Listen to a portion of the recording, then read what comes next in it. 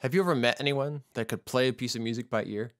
Do you ever wish that you could do that? That you could just sit down and only using your ears be able to figure out and play any song, either the melody or the chord progression or all the parts of the song? Well, if that's the case, you are in luck. That's what we're going to be talking about today. Hi, I'm Josh Ring, and I am here to help you create better music, believe in yourself, and share your gifts with others. And today, yes, we are going to be talking about what's called relative pitch. And if you haven't seen, Adam Neely has a great video called Why You Don't Want Perfect Pitch. And in this video, he talks a lot about this idea of relative pitch, which is where you can identify notes based on their relationship to other notes, which is a really useful skill for musicians to develop, and which is how we can do so many things, it seems, by magic, by ear, right? How do we learn relative pitch? How do we train ourselves to hear the relationships between notes so that we can use this skill? It's a skill that you can develop.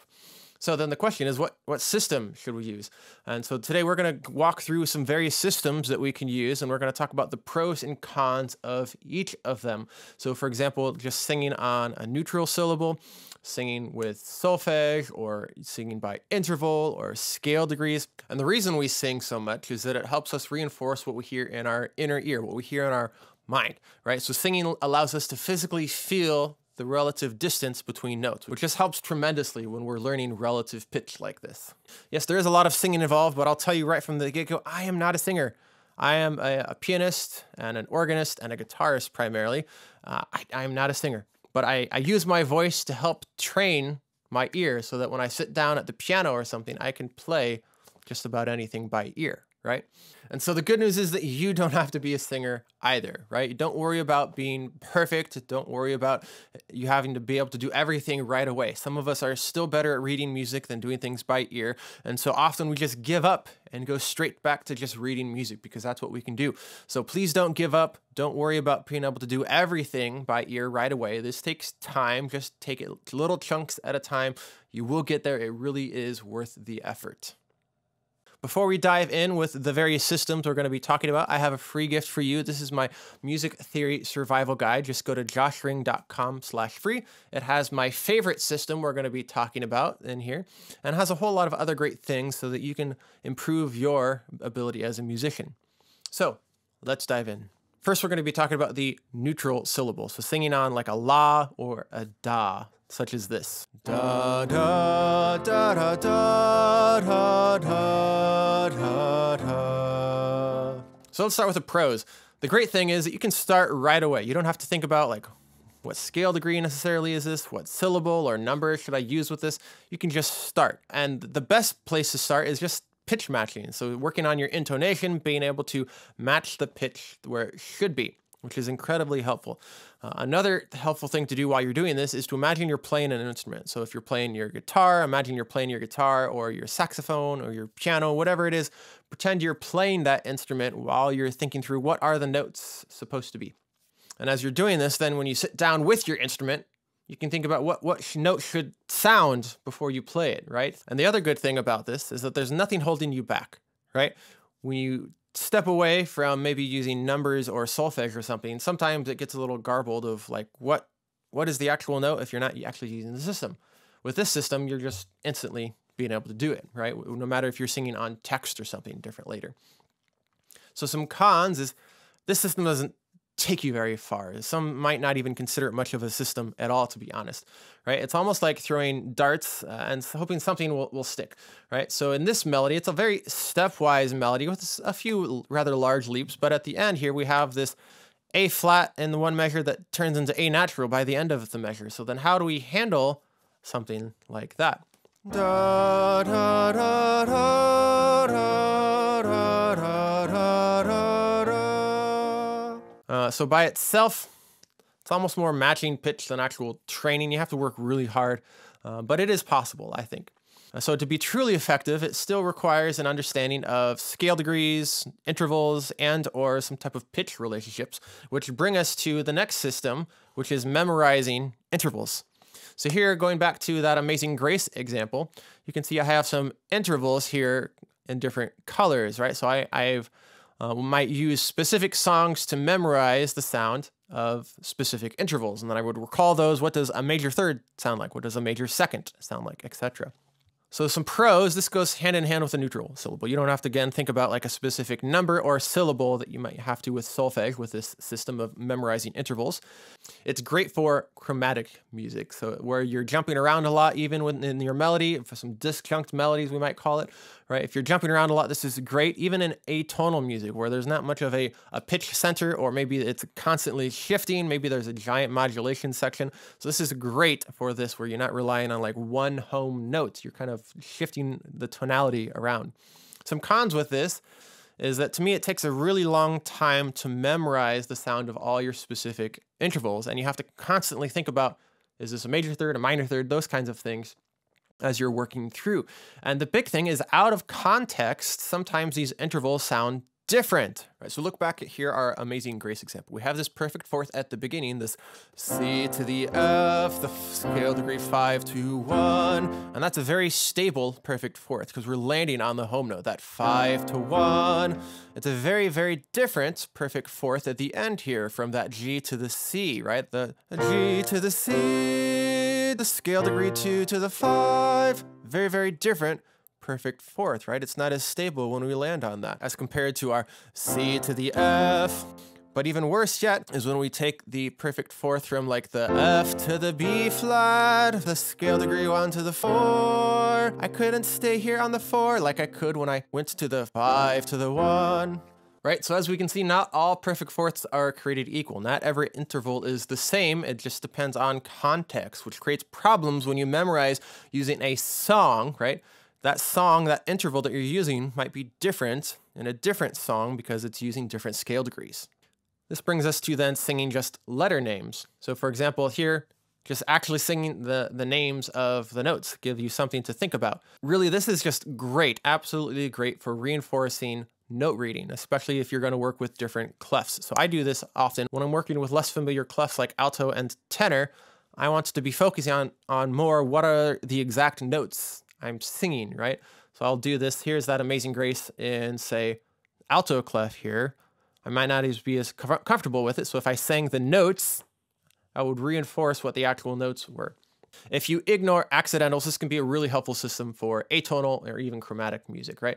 So as you're moving around, sometimes the accidentals can be ignored, right? And you're just singing A, B, even though it might be A flat, B flat. And this is very similar to fixed do, which we'll talk about later. So some cons, the letters change when the keys change. So look at this, we have F major for our first example of Amazing Grace. But when I go to G major, suddenly everything changes, even though it's still the same melody. And then also problems do arise in chromatic music. It's not a great system sometimes when we have that A flat, for example, going to the A natural. How do we handle that? Are we going to suddenly say like A flat and then A natural? Like that's a lot to spit out over one quarter note's worth. A flat, F, G, A natural, B flat. So the accidentals, dealing with accidentals in chromatic music can be a challenge at best, or at worst, we're just plain ignoring them, which doesn't entirely help us when we're dealing with very chromatic music or modulations or things like that. Which brings us to the number system. So with this system, we're going to sing scale degrees. So here I have like C major going through. I'm memorizing what is each scale degree in C major. 1, 2, 3, 4, 5, 6, 7, 1. When I go to a, say, G major, now G is 1, and I go through and I still have those same scale degrees, because I've changed which one is the home note, the tonic note, right? So here in my Amazing Grace, I could sing it in numbers and scale degrees. 5, 1, 3, 1, 3, 2, 1, 6, 5. The great thing about this is that you're able to start relatively quickly. You do have to be really conscious of which note is home, and you might have to work a little bit of knowing which one is like 4 or 5, right? But if you start with stepwise melodies, you can gradually increase your comfort as you get to larger leaps. The other thing is you don't need like a specific syllable. You're dealing with numbers. We all know how to count from 1 to 7, and then it starts back over at 1. The other good thing is that the numbers stay the same even when the key changes. So here we had that F major Amazing Grace, and when we put it in G major, it's still the same numbers. I could even sing any other key, and it doesn't matter. It's still the same numbers. It's still the same scale degrees. And with that, it goes along with, it helps you reinforce those tendency tones. So like 7 wants to go to 1, right? That leading tone, we call it, wants to go back to tonic. And sometimes the 4 likes to go to 3, those scale degrees. 4 wants to go down to 3. Right? Those kinds of things, being able to hear that and recognizing that. Some cons is that you, again, quickly run into problems with chromatic pitches or even minor. What are you going to do when you have like a flat 3 all of a sudden?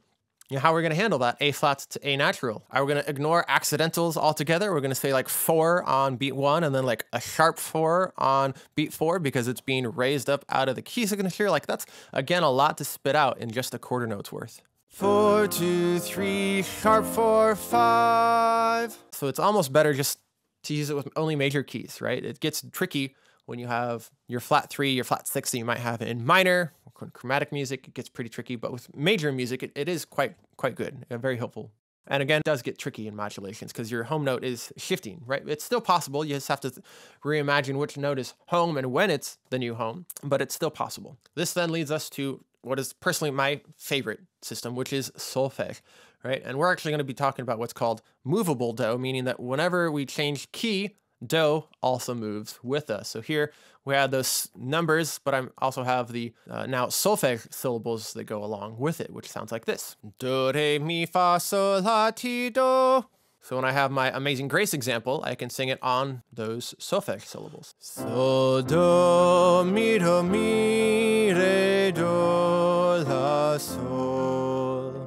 Let's start with some of the pros of this before we get to some cons, because some of you are probably thinking about there's quite a few cons with this, of having to memorize weird syllables with each of these.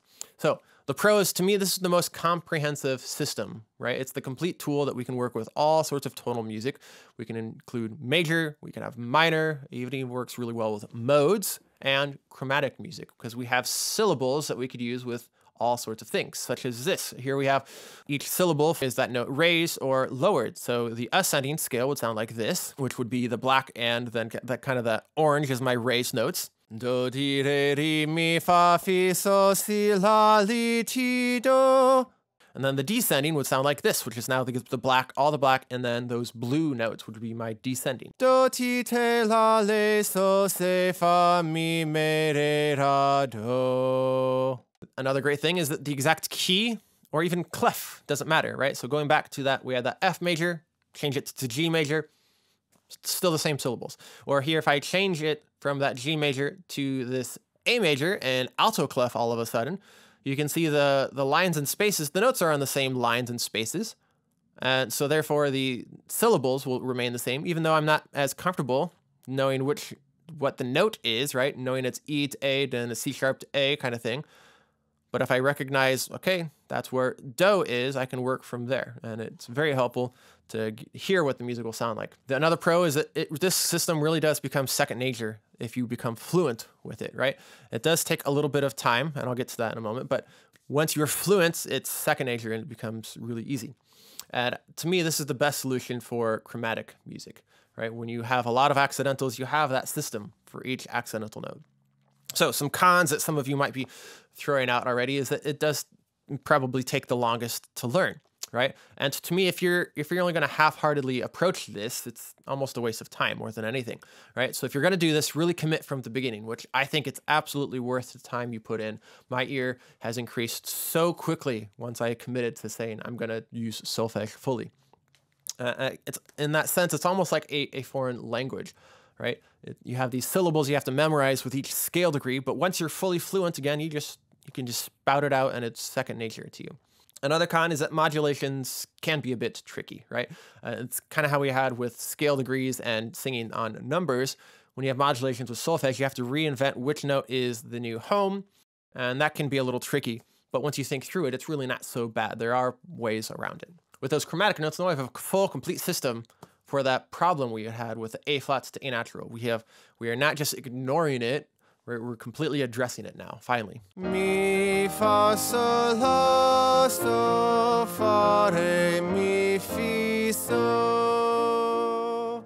To recap, we've been talking about Movable-Do. So that means whatever key signature we are in, that tonic note, that home note is always going to be Do. So if we're in C major, C is Do, but when we modulate to, say, G major, Now G is going to be Do, and we're going to keep moving the solfege over so that all the other notes align. And when we get to fixed Do, like I mentioned earlier, it's still the same when we're in the key of C, but when we go to like G major here, you can see G is now starting on Sol, because C is always Do and G is always Sol.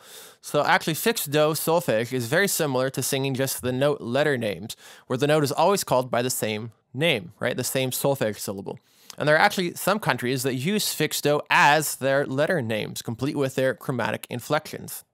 And there are some advantages to this, right? So first is that the syllables don't have to change necessarily based on what note you're singing, right? So the note is always the same syllable. The downside is that when you change key, the syllables will change. It's not like how we had for Amazing Grace. It's no longer So, Do. Now it'll depend what key we're in, what the new syllables are going to be. The other thing is that when you ignore the chromatic inflections, sometimes you just sing the straight note. It's some type of G, doesn't matter if it's G sharp, G flat, or G natural, right? Where it's always Sol, right? And so with that, it can be helpful with atonal music to kind of help you of like, it's around this area, right, as you're working, and you can get more comfortable when you're singing these highly chromatic or atonal passages. So then the question is, when we get to minor, what do we do? And since I personally love Movable-Do, that's what we're going to continue talking about with our minor. So one option is having what's called a law-based minor, such as this, where La is now home. And so that's, again, relative major and minor. So C major being relative to A minor. Relative because they have the same key signatures. So the same key signature kind of be like the same DNA, right? So the C major and A minor have the same DNA there. And so we have these chromatic inflections for Fi now and C as being raised up. La, ti, do, re, mi, fa, si, la. So the opposite then is the Do-based minor, meaning that Do is still home. And now we have new syllables, the lowered me, le, and te as the lowered third, sixth, and seventh, respectively. Do, re, mi, fa, sol, le, ti, do. Let's look at what a La-based minor would look like. La, do, re, mi, fa, mi, re, ti, sol, la, ti, do, la, si, la, ti, si, mi. So some pros of this La-based system. It's easier to jump into, admittedly, right? You're still kind of using that same La, Ti, Do. It's just now La is home. It really reinforces what are your relative major and minor keys, which can be helpful. And it's also very helpful when it modulates between a major and minor, relative major and minor. And the pitch relations do say the same. Like La to Do is still the same relationship. It's still that kind of minor third, right? But the difference is now instead of it being 6 to 1 as La to Do in major, it's now 1 to flat 3 in minor for scale degrees. So some disadvantages to the system is that the function of each syllable has now changed, which is a huge thing, right? We've been working really, really hard to keep Do as home, and sometimes we work really hard to keep like Sol as another stable place that's farther away from Do. And now suddenly all of that has changed. Now it's La is home and Mi is your new fifth, which can be really complicated, right? Changing from Do and Sol being tonic and dominant, now La and Mi are tonic and dominant, which confuses us a little bit when we're thinking in terms of function of the notes. Now you have to learn C all of a sudden, the C as an SI being the leading tone wanting to go to La, which is, again, your new home. And to me, this isn't what real music functions like, right? We have a lot of like modal music, we have blues, right? Chromatic. So those kinds of things don't work super well with this system because maybe Do is home and then La is home. It's kind of switching a whole lot of things just to make your modal interchange work. And now if you arpeggiate chords, which I like to do with like the Do, Mi, Sol kind of thing for arpeggiating your one chord, now your syllables would be La, Do, Mi for your one chord, which again complicates things. We've been changing up which one's home. Again, my favorite system, right, using Do-based minor, right, which is memorizing me, le, and te. So here's what that would sound like. Do, me, fa, sol, fa, re, te, do, re, me, do, ti, do, re, ti, sol. And the beautiful thing is we know really well which note is home because it's Do. We know which note is tonic then. And we also then know which note is dominant, Sol, right? So we can recognize when we have that arpeggiation of the 5 chord at the end, that Sol, Ti, Re, and Re, Ti, Sol at the end. So some pros, it reinforces the do-sol relationship as tonic and dominant, right? Been working really well to get those stuck in your ear. And those functions stay the same. T is still the same leading tone, wanting to go back home to do. It works really well with parallel minors. So parallel would be like C major to C minor. That works really well, which is really helpful for blues notes. It's really helpful for modal interchange when you're dealing with modes and various chromatic notes. And as you learn the do bass minor, it's also a really great system for learning the descending chromatic scale, right? You have then your me, le, and te as descending notes. You only have two more. You have the ra as your flat 2, and you have your se for your flat 5. And then you have all the notes that you need for your descending chromatic scale if you use your do-based minor. And then the other great thing, if you, again, are arpeggiating your harmonies, most of those notes are going to stay the same. Every now and then you're going to change a mi to a me for your flat 3, and maybe your la to your le for your flat 6. So your do, mi, sol that you've been arpeggiating, working with for your one chord, now it's just do, me, sol, right? So just changing things just ever so slightly. So some cons, yes, it does require learning some new syllables for your flat 3, flat 6, and flat 7. But I think that's a small price to pay in order to keep do as home. One final caveat for all of these systems, please, please, please, please, please, whatever you do, do not write in your music. If you're trying to maybe work with a sight reading book, or you're trying to learn these systems of scale degrees and solfège, writing in numbers or letters, don't write that in your music. Then you're just reading the numbers or the letters that you've written down, right?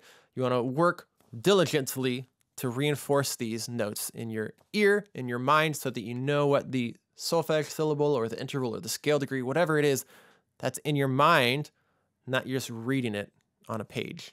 Yes, I recognize it does take longer that way to fully internalize it. If you don't do it that way, you're just reading what you write on the page. And you want to make sure you're reading those and thinking about what are the scale degrees or the solfège syllables that go along with it each time. So to wrap up, let me just ask, what system do you like best? What system have you used? What systems maybe have you had success with? Please let me know in the comments below. I'm really interested to hear from you. What do you use? What have you had success with? So again, we had just singing on a neutral syllable like la or da, working with intervals, so thinking about what is the exact interval from one note to the next at all times, singing just letter names, singing in numbers, and then we again had solfège. And at solfège, we had fixed do versus movable do.